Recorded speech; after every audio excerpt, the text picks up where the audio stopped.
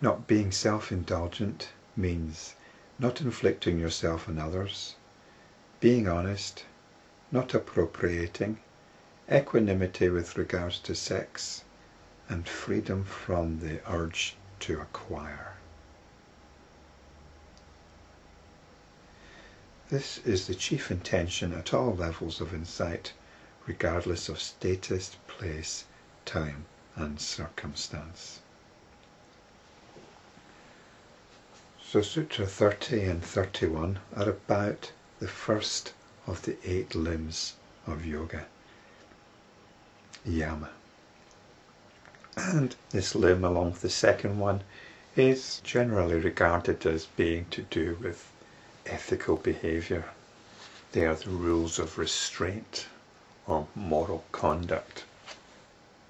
Now, nobody's going to argue with that. We should all try and behave ourselves, shouldn't we?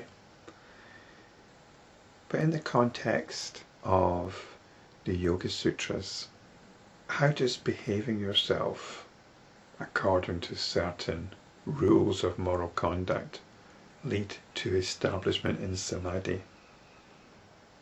Being good will not get you there. There's a very fine line between the saint and the sinner. The sinner usually regards themselves as a saint. Most bad people actually don't believe they're bad people. On the other hand, most saintly people are very well aware of the capacity for evil that they harbour. That's their struggle. That's what makes them saintly. It's not that they don't have a dark side, it's simply that they haven't given in to it. So again, we must get over this naive understanding that yoga is about purification. You cannot purify the mind. The mind is as it is.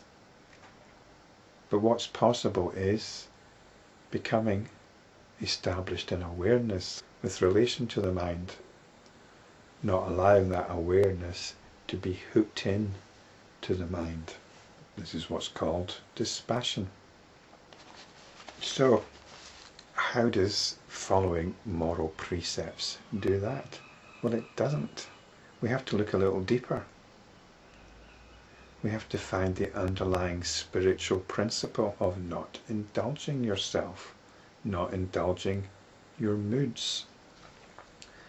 A while back, when I was talking about Sutra 14, I talked about graciousness of behaviour and how the consequences of our behaviour are dependent on our graciousness.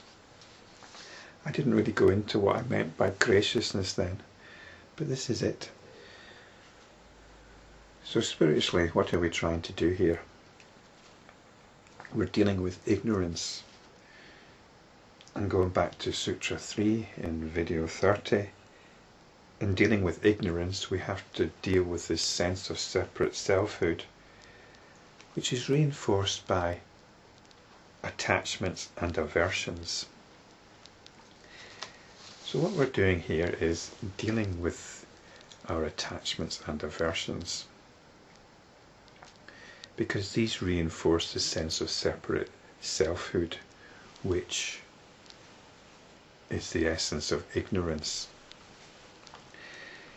So by not being self-indulgent, we're not giving in to our attachments and aversions, which we can understand as our comfort zone. Our comfort zone.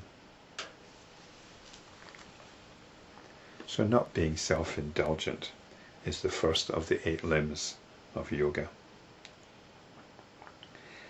And Sutras 35 to 39 go into detail about this. And we'll go into that detail in the next video.